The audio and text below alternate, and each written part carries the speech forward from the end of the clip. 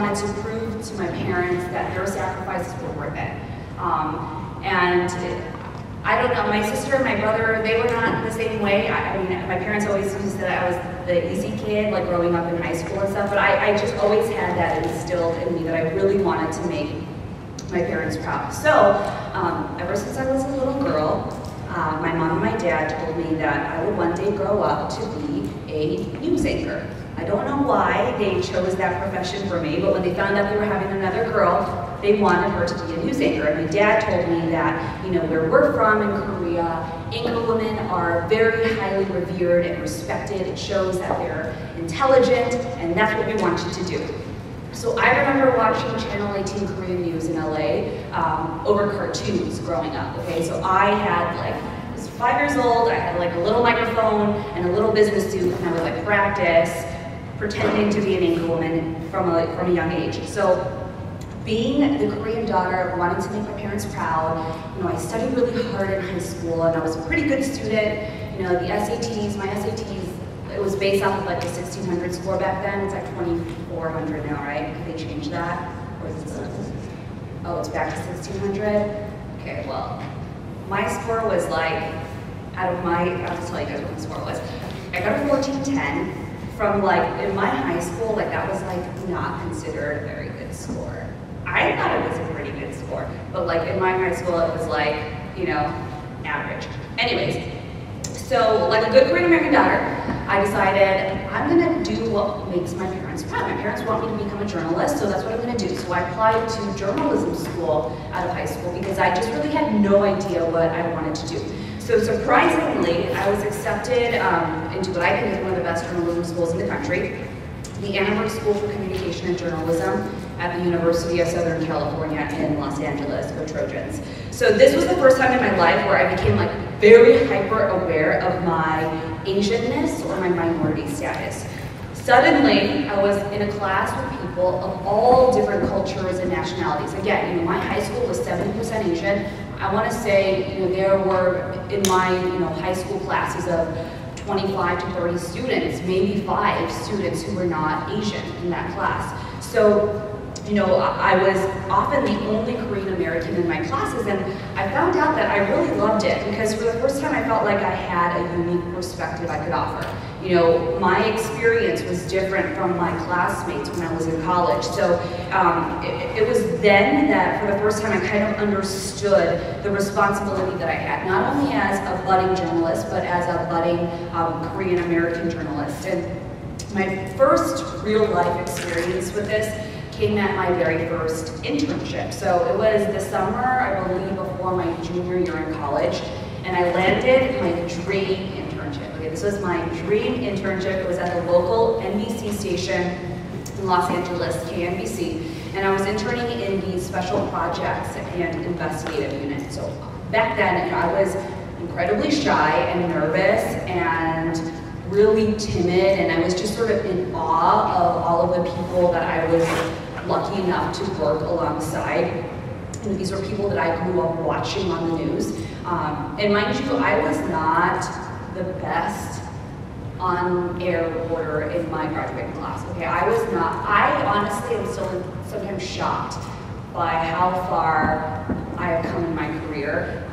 And let that be an encouragement to all of you that if you really want something, you really can go get it. And I know that that sounds trite, but I really do believe that in my heart. So I was not naturally talented or gifted, but I worked really hard. And for me, I'm a woman of faith, so I knew that, you know, I had God in my corner who was really pushing me and you know, making sure that I was going to be okay. So during my internship, I happened to work under a producer who was very supportive and encouraging, and she wanted me to pitch my own story. So kind of piggybacking off of what Jim was saying about scholarships and opportunities to intern with, you know, different various Korean American organizations, I would highly recommend you guys do that, because I did that. I was interning at the same time that I was interning at KNBC in Los Angeles. I was also interning for the local chapter of the Korean American Coalition, and I would really just do volunteer work when they had events or galas. I would, you know, volunteer at the setup desk and pass out name tags and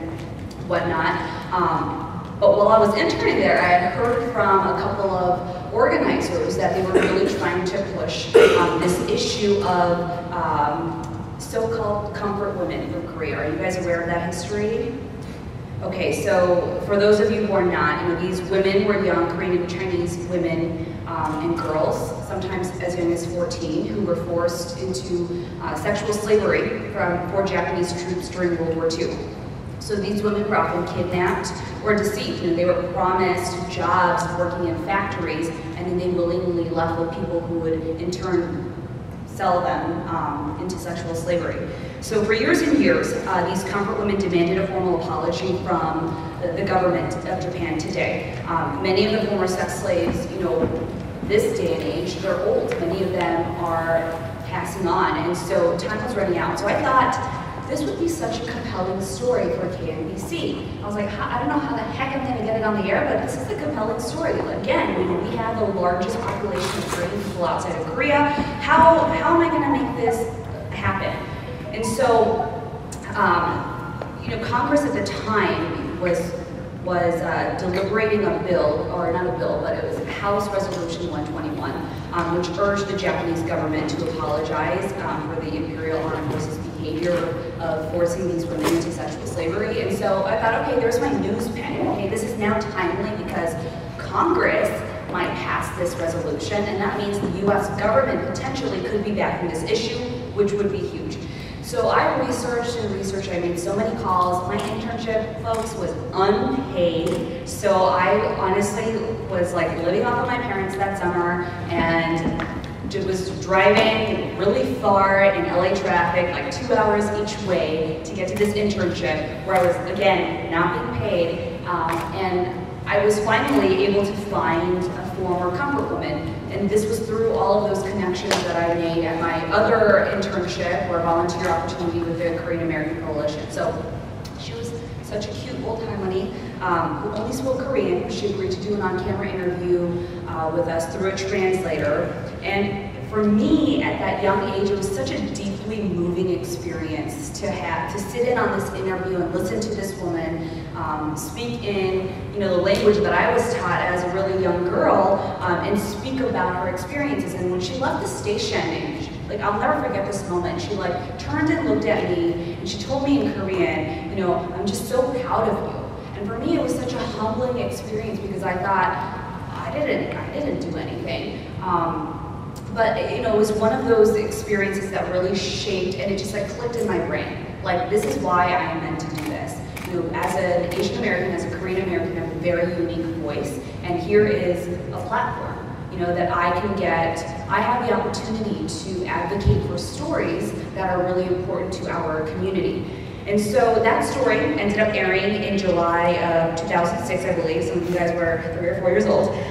Later I found out that story was nominated for a local Emmy Award, which was kind of crazy. And my producer put my name on it as an associate producer. So at 18 years old, still in college, I was nominated for my first Emmy Award for a story that I helped tell. And most importantly, US House Resolution 121 ended up passing. And in 2005, Japanese Prime Minister Shinzo Abe offered his sincerest apologies to all former comfort women, and Tokyo provided about $9 million to help fund, for a fund to help the victims who were still with us. So I share this story because I want you all to know that whatever your passion is, whether it is journalism or business or medicine, you have a very unique story. You have a very unique perspective, just being who you are, just being born into your circumstance. Whether it is you are Asian American or Korean American or adopted or whatever that might be, you have a very unique experience just being alive and just being, born into the families that you guys are born into. So once you find out whatever that passion is, there will be opportunities for you to share or bring awareness to the causes that matter to your community. So if an inexperienced college student can do it, so can you. So I would encourage you to look for all of those opportunities, go after them no matter how daunting it might be. It's something that I'm still learning every day. So I started at NBC Chicago almost 3 years ago, and it's almost full circle for me, right? I started as an intern at the local NBC station in my hometown, Los Angeles, and now here I am, working in Market 3 as an on-air reporter. I mean, sometimes I just pinch myself and thinking, I don't know how the heck this happened to me. But you know, I work for one of the best broadcast companies in the country, if not the world, and so I know every day how lucky I am. And again, just to encourage you guys, for my first job when I graduated from college in 2009, this was at the height of the Great Recession. I don't know if you guys remember that time, but it was a dark time. There were not jobs, especially for journalists. I sent out like 120 resumes all over the country. It took me 5 months to land my first job. I was paid $20,000. That's like below minimum wage. My parents had to help me out with my car payment. It was a dark time, but like those experiences were worth it. So for those of you guys who want to get into journalism, we can have another conversation. I can walk you through all the little steps, but I went from intern to news reporter in Lansing, Michigan. Then I went to Albuquerque, New Mexico, and now here I am in Chicago. I feel very lucky to be here, and it's one of the greatest honors of my life, really, to work in this great city and cover the surrounding suburbs. I've visited countless Chicago neighborhoods. I've been invited into people's homes. I've been invited to speak to students like you. And so last year, I have been what we call a street reporter, covering crime, covering weather. I've been standing outside on the highway in a snowstorm, talking about road conditions. So I covered all of that for about 2.5 years, and then last year, there was an unexpected opening in our station's investigative unit. And so I had done investigative work at my previous job in Albuquerque, New Mexico. This is another one of those, if you see an opportunity, you have to take it. Again, no matter in what field you decide to pursue, if you see an opportunity, you try to take it. So I was like I'm still considered a cub reporter at NBC Chicago. I am working alongside reporters who have been doing this at NBC longer than I have been alive. Okay, that is like mind-blowing to me. So I thought, okay, there's no way that they're going to consider me for this investigative job, but I want it. I think that I could do a good job at it, so I'm just going to ask. So I saw the opportunity. I approached my bosses about it. I had, I think that they noticed as a general assignment reporter the hard work and the effort that I put into it. So, they decided, oh, why not? I'm just going to take a chance on her. So I've been working in the investigative unit now. It's, a bit of a promotion for me for about a year. And I really, truly believe that I'm working alongside the best reporters in the market. And again, I know I'm hammering this point home, but some days I still can't believe it. So a few months ago, it was another similar opportunity that I saw, and I knew that I had to at least try for it. And I want you guys to remember what I told you guys a couple minutes ago, that like when I first started in this industry, I was a really shy and timid person. And sometimes I still feel like that. Like when I walk into a big newsroom in a city like Chicago, I think, oh my gosh, I am so undeserving to be here. But you gotta push through all of your insecurities and just try to make it work. And so a few months ago, I saw another opportunity and I had to at least try for it. As you all know, NBC News is the broadcast partner for the Olympics. NBC Chicago usually sends one reporter and one photographer to wherever the Olympics are held.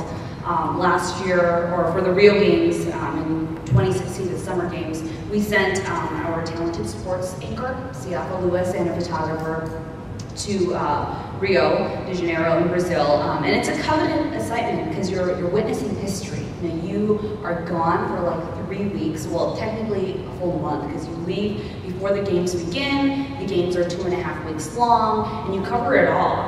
And you try to find those local Chicago angles. And if you guys don't know, in 2018, the Winter Games are in Pyeongchang, South Korea. And I thought, oh my Lord, I need to try at least. I mean, I'm the station's only Korean American reporter or anchor, and so I need to try for it at least and make it known to my bosses that I'm interested in this, because if I don't at least express my interest, I'm going to regret it. Korea, that's where my parents are from. So much of my identity is tied to Korea, and so even though I had recently moved into the investigative unit, even though I had only been at the station about 3 years, I just made the case to my bosses. Like, this would mean so much to my family And to me, to be able to go and cover the games, and I need you to consider and at least give me a shot. So today, I'm happy and very honored to tell you guys that I'm going to Pyeongchang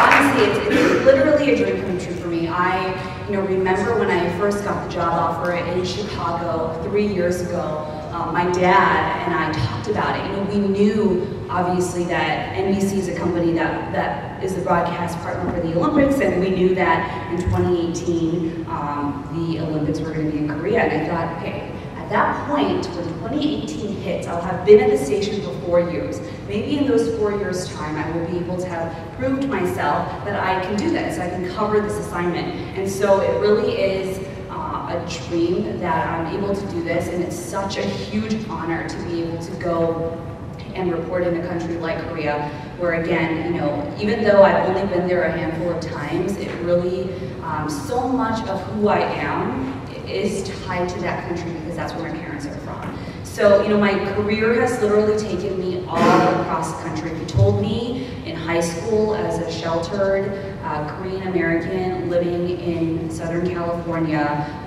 which is such a bubble that I would have moved around like I have, I would really literally have left it off. But here I am. Many of you are very lucky to grow up in communities that are extremely diverse, and I'm sure you do feel like you are a minority in some of your communities and schools and neighborhoods, but I would say that's a good thing. Embrace that. Embrace that diversity. Learn from people who are different from you, and then also be proud to share about who you are, because again, you have such a unique voice, no matter what you want to pursue. And I know that we're at the Global Young Leadership Conference, but I would really challenge you guys to think about what global means to you. Like what kind of leader and in what kind of setting do you want to be? For me, I sort of define global as I'm happy here in a community. A lot of times, like the dream of a lot of journalists, television journalists, is to make it to the network level. So to be able to report on NBC Nightly News with Lester Holt.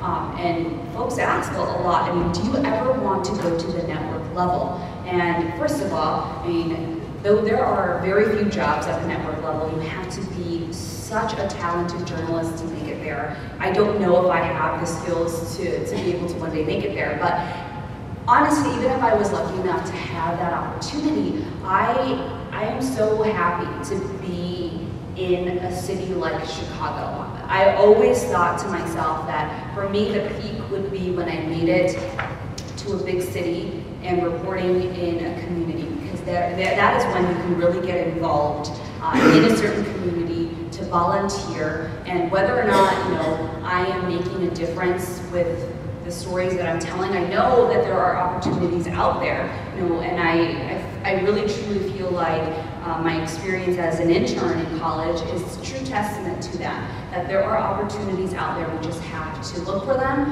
and we have to be brave enough to pursue them when they happen upon our, fall right in front of our face.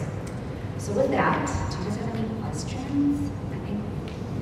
I need to be wrapped up soon, but do you guys have any questions? If you guys don't want to ask questions in this setting, I'll be up here for a little bit. You guys can come and ask them to me. I'll give you guys all my email address if you guys are interested at all. If you want like life advice or SAT advice or applying to college advice, my email is katie.kim, K-I-M, @nbcuni.com. Just tell me that you guys listened to my talk at this conference, and I would be more than happy to chat with you guys and answer or try to answer whatever questions you guys might have. I apologize if you guys email me in the next couple of weeks and I don't reply to you. I'm getting married in 2 weeks from today, so it's kind of a crazy time, but I promise you guys I will get back to you. I know that this is kind of when things start to pick up. How many seniors, juniors, sophomores, seniors? Seniors, yes, okay. Juniors? So this is like when you guys are taking your exams, right? Okay, sophomores, and then freshman. Wow, you guys, oh, you guys have such a long way to go, but kudos to you guys for being here and starting early. So anyways, if you guys have any questions, I'll be around. Thank you so much for, My email again is Katie, K-A-T-I-E, .kim, K-I-M, @nbcuni.com. Everyone take a deep breath. You're all going to be fine. You're all going to get into college. We're all going to find a job. We will all make a difference. I promise you that. Thanks so much, guys.